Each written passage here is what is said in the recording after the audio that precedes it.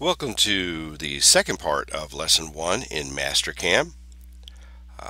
This section we're going to teach you how to draw your toolpath. For that we'll be using your Haas programming workbook. On page 7, remember last semester we had the typical lathe part that you programmed. There is the dimensions, and as you recall, you entered all of those points. So if you do not have that book handy, you should pause this video, find it, and come back, and then we will continue.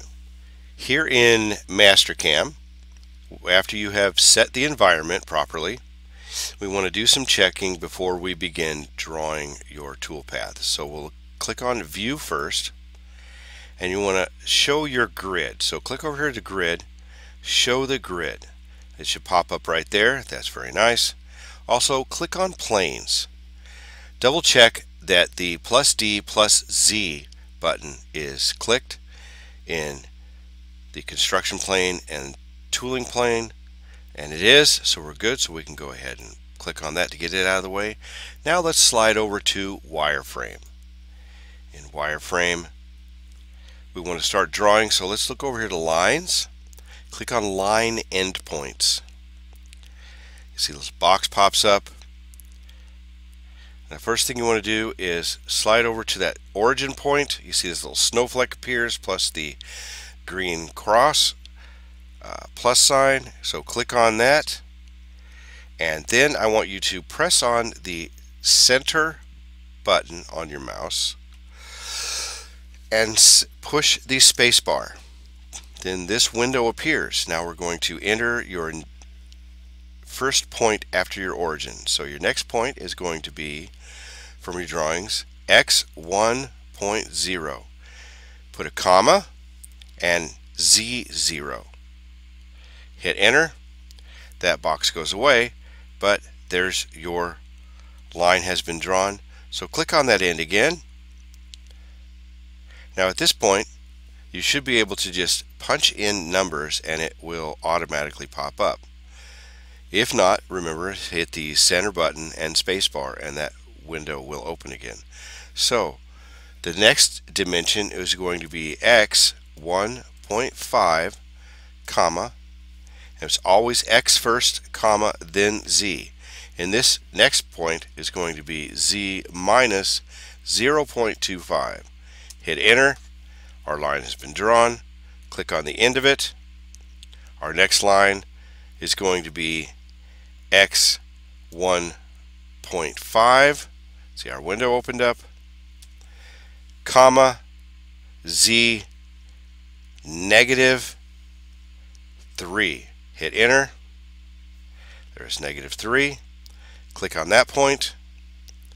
Our next line is going to be x 2.0 comma z minus 3.0. Hit that, and there's that line. The next one, click on the end. The next end point, we're going to ignore the radius at this point, and we're going to go to x1 or x 2.0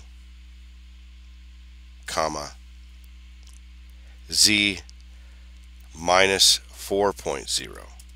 There is that line. And finally, the last line that you'll be drawing here, click on and enter x0 comma z minus 4.0. Hit enter, and there's your last line. Now, remembering we have that radius to enter, so we'll click on Modify.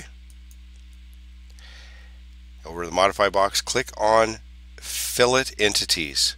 So click on that. We're only going to do one, so just Fillet Entities, not Fillet Chain. So Fillet Entities, click on that. You see this box changes over here, and you want to enter into this box 0.10.